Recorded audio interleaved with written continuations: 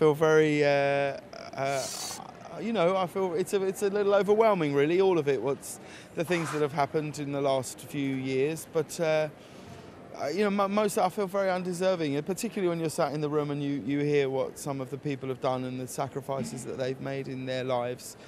You wonder what you've done to be on such a list, but I feel very grateful and overwhelmed that I am. You always dream of it. You always dream that you would just get to perform, really. It's all I ever wanted to do, and so, yeah, you never think that these things will come along, and I feel very grateful that they have. How hard has it been to crack the States?